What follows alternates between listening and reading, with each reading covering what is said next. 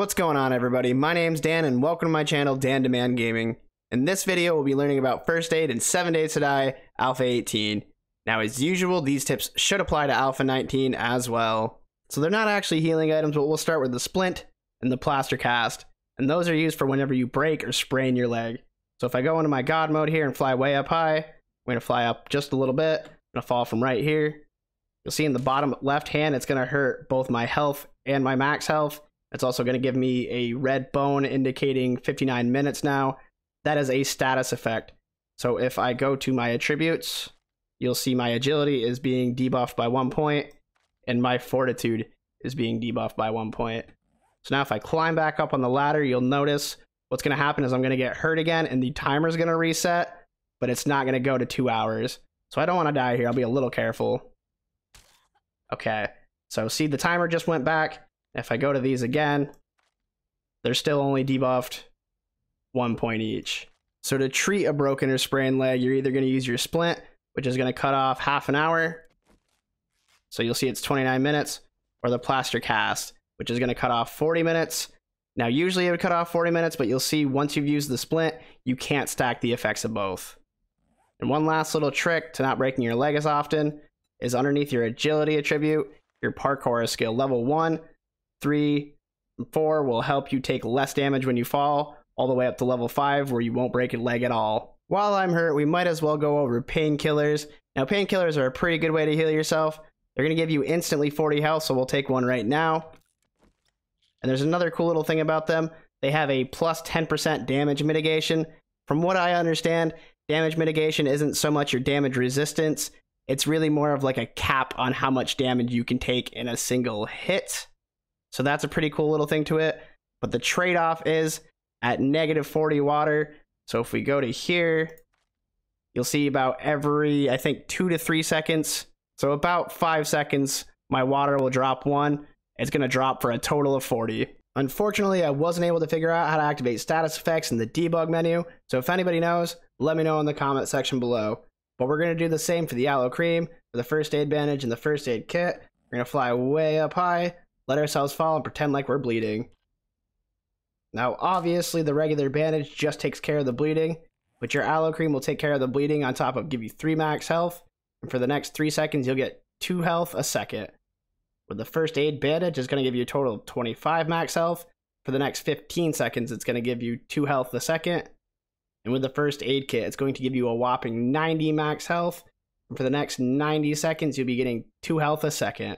And think of max health kind of like your injury status. The more beat up you get, the lower it's going to get unless you're taking medicine. Now, obviously, your first aid kit is going to be your most effective method of healing. So we'll really focus on how to craft that, but we'll also touch upon how to craft the first aid bandage. So before you craft the first aid kit, you're absolutely going to need the chemistry station. And you're going to need either the schematic for the chemistry station, or you're going to need your intellect level 4 and a yeah science of level 1. For the first aid bandage, you're going to need an intellect of level 5 and a yeah science 2. And for the first aid kit, you're going to need a yeah science level 3 and an intellect of level 6. So after you have all those things, you're going to go to your craft menu by pressing tab.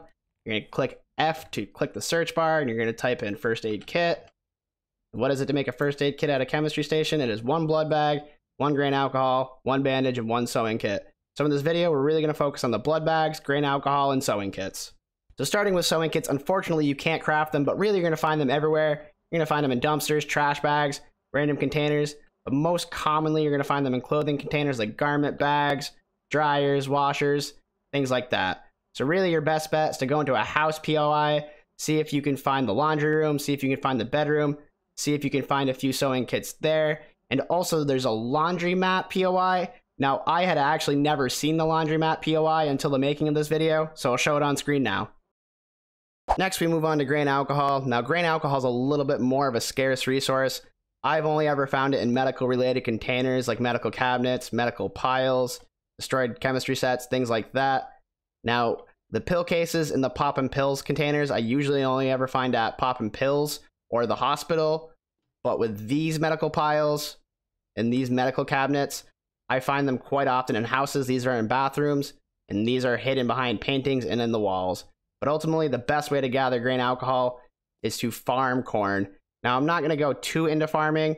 just because I covered that in my duct tape video. So if you wanted to know more about farming, I'd go check that video out once this video is over. And after you've collected a bunch of ears of corn, it is 5 ears of corn for 1 corn seed. That can be crafted right in your pack. And after you craft it, you place them right into the farm plots. The same can be done for the aloe vera plant, and the same can be done for the cotton plant for those first aid bandages. And according to the 7 Days to Die Wikipedia, it takes 2 hours in real life for them to grow. And finally, we move on to blood bags. Now, unfortunately, in Alpha 18, they removed the ability to craft blood bags, so you're going to have to be looting for them. You can find them in random containers like sinks and trash bags, but I've really had a lot more luck, just like with the grain alcohol, finding them in medical cabinets, finding them in medical boxes, finding them in pill cases. So really your best bet, I'm already on top of a poppin' pills here, so I'll come down in and we'll fly in and we'll see if we can find any blood bags real quick, just to show you how fast this is. Look at that. First one I opened, 3 blood bags right inside of it. Another really good POI to search for those medical containers is the hospital. Now obviously be really careful. You can see there's zombies going crazy everywhere. You got a medical pile right there, medical pile right there, medical cabinet right there. This place is loaded with medical containers. So let's say you've looted poppin' pills and can't find another, and you've looted the hospital. Your best bet is either, depending on your game settings, to wait for those to respawn the loot, or to find yourself some regular old houses, find some bathrooms, and find the medicine cabinets.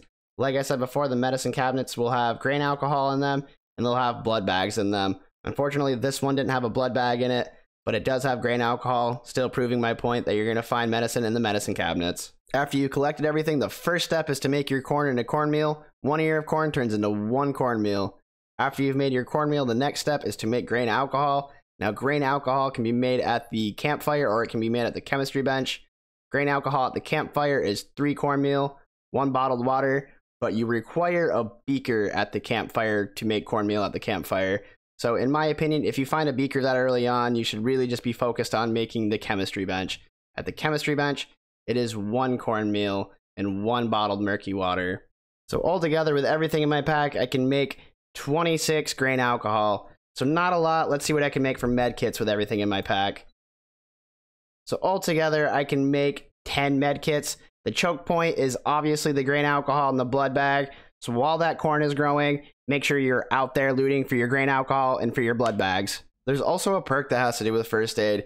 If you go to your fortitude attribute and down to the healing factor perk, with level 1, you'll find that you gain 1 HP every 60 seconds.